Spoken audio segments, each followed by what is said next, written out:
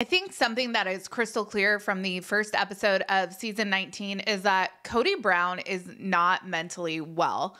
I am obviously not qualified to make any kind of diagnosis, but I have consumed copious amounts of therapy in my day and mental health services over the years. And the cognitive dissonance displayed in just this first episode is actually alarming. For example, Kody says he suffers from FOMO, fear of missing out with his family members. The family members that he hasn't made any effort to have a relationship with in years.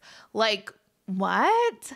Kody's mental, emotional, and physical instability has led at least one of his kids to draw a hard boundary with him.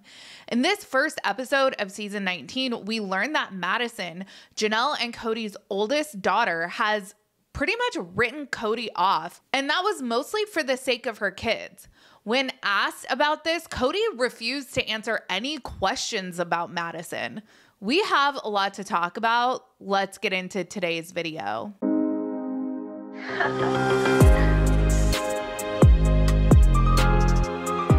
Hey everyone, what's up? It's Sarah and welcome back to my channel. Before we jump into today's topic, let's hear from today's video sponsor. I am so excited to talk to you about the sponsor of today's video, AG1. AG1 is a science-driven formulation of vitamins, probiotics, and whole food source nutrients that aid your brain, gut, and your immune system. As you guys know, I have been on a weight loss journey since January, and since I'm utilizing the help of GLP-1 agonists, something that I have to consistently keep in mind is feeding my body the right nutrients that is going to keep my digestive system moving, and AG1 helps me immensely. Delicious. AG1 has prebiotics, probiotics, and plant-based enzymes that help support digestion regularity and overall gut health. It also has a broad spectrum of micronutrients and phytonutrients that help keep your body nourished all day, every day. So head to my link in the description below to get a free 1-year supply of AG vitamin D3 and K2, plus you will get 5 AG1 travel packs with your first purchase of AG1. Thank you AG1 for partnering with me and for sponsoring this video. This family loves to speak in therapy jargon, and I recognize a lot of buzzwords from my own experience in therapy.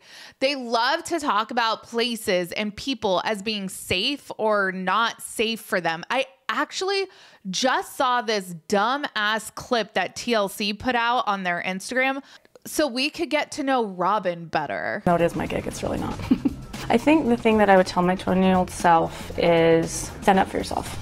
It's okay to do that. One of the things that really describes me is my intention and effort to make sure people around me are emotionally safe. I'm shy. I'm very cautious. I just try to be really cautious with people. So I guess something that people wouldn't know about me is I'm really not made for television. That's not my gig. Something that makes me happy is building Lego with my 12-year-old son. One of the things that I say to my kids all the time, be the change you wish to see in the world. Misunderstood. First of all, literally no one asked for this. TLC, read the room. My goodness. And honestly, Robin, something maybe you should have told your 30-year-old self is maybe don't be a homewrecker. When asked to use 3 words to describe herself, Robin completely ignores the requested line of questioning and instead tells us that she finds it really important to make sure people around her feel emotionally safe. Like, be so fucking for real right now. Are you kidding me?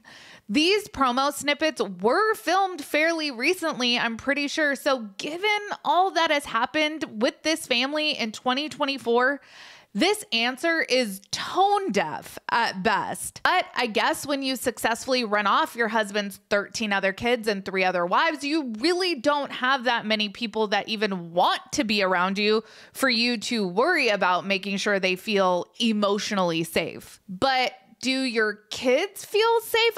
I would love to hear from these kids on that.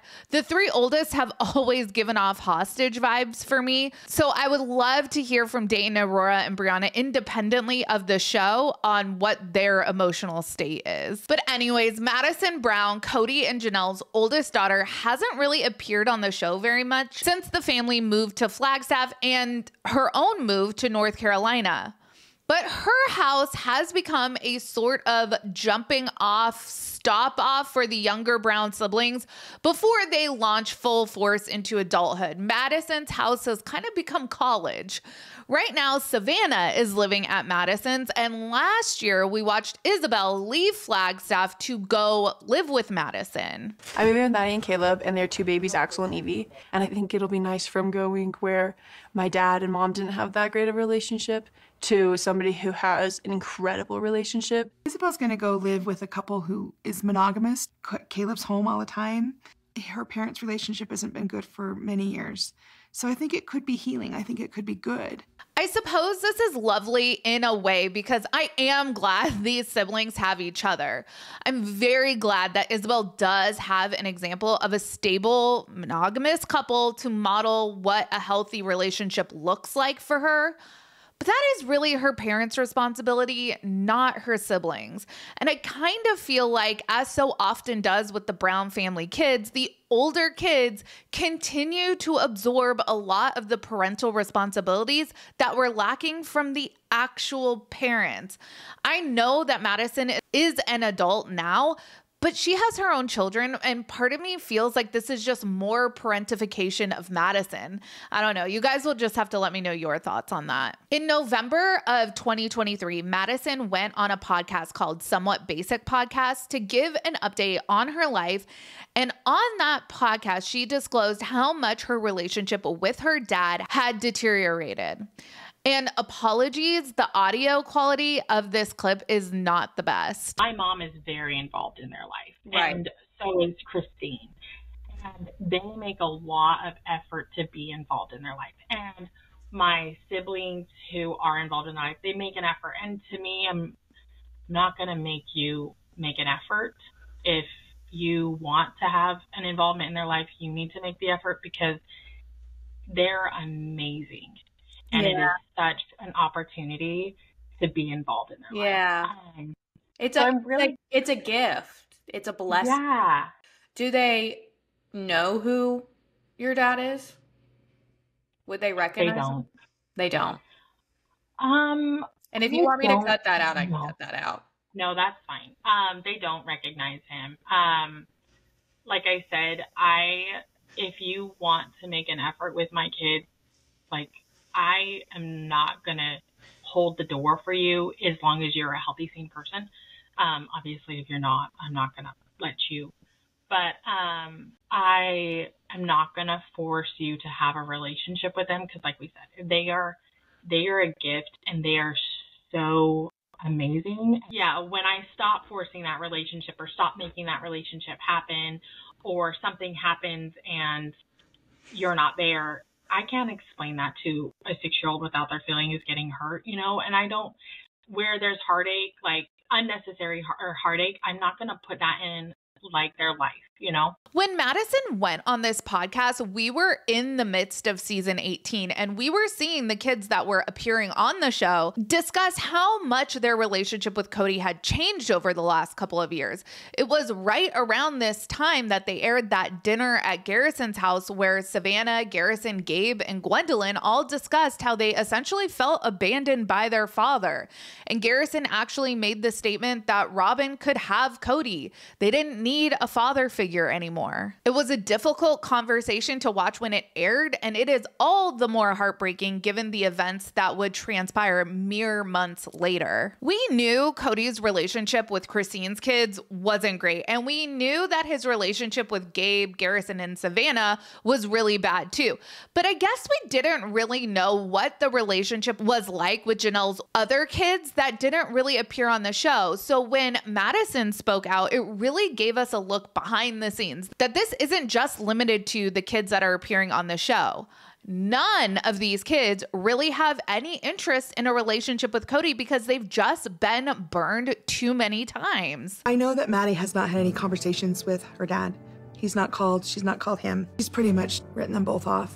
She doesn't really want him to have any contact unless he can commit to like a consistent presence. Let's talk about Maddie.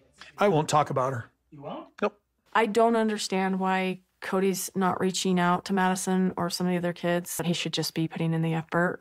But I think the kids should be doing the same thing too.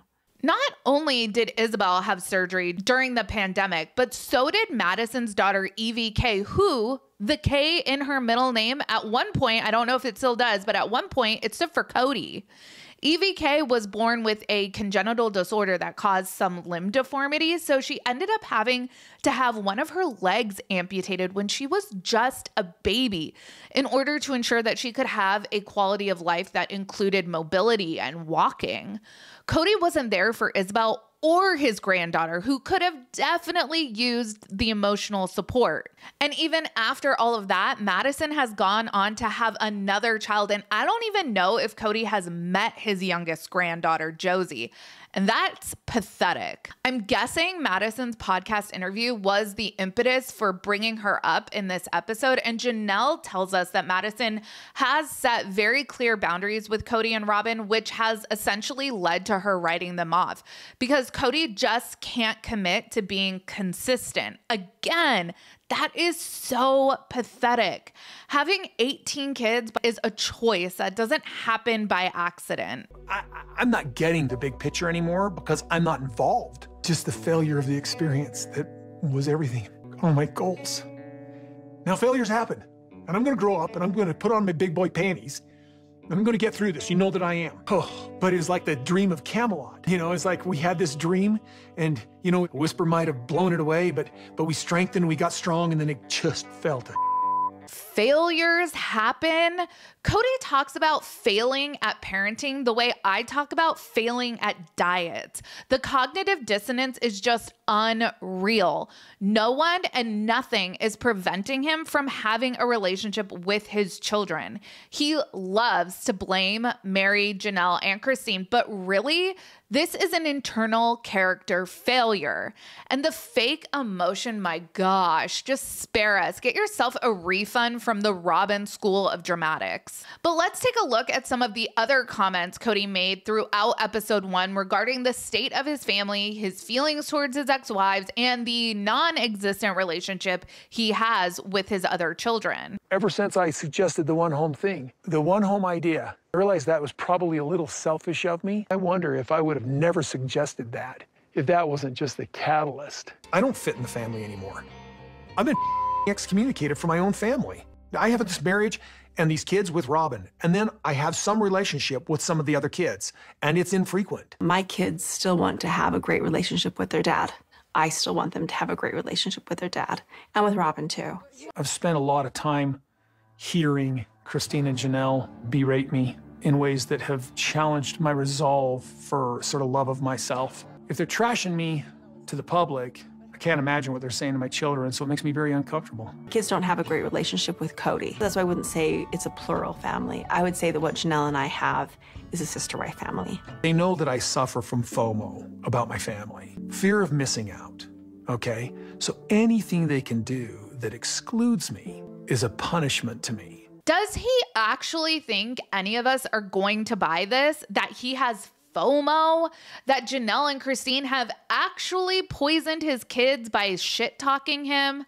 I've mentioned in a previous video that we know that that's not the case, but even if it were the case, it would be pretty hard for Christine and Janelle to sour his relationships with his kids if he actually had a relationship with his kids. If he was showing up to be a dad and another parent shit-talked him, the kids would be like, no, that goes against what I know to be true about my relationship with my father. These are all really smart and emotionally intelligent kids.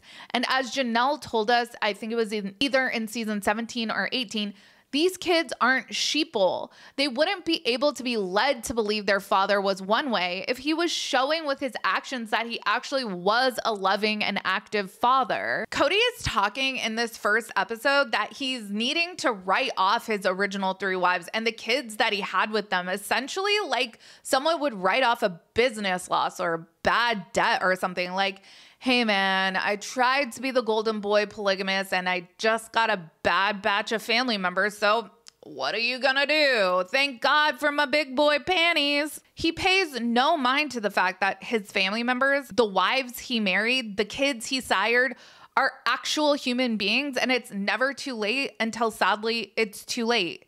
He has 17 surviving children, and I do believe that probably all of them would be open to a relationship with him if he pulled his head out of his ass. But that is a big ask and not something he seems to be capable of. And this is why Madison had to set boundaries, and it was the healthiest thing she could do for herself and her children. As always, let me know your thoughts down in the comments. Make sure you like this video and subscribe to my channel. Check out my second channel, Sarah Spills. A link for that will be in the description of this video. Follow me on Instagram, Threads, X, and TikTok at Reality Squad, and I will catch you guys in the next video. Take care. Have a good one. Much love.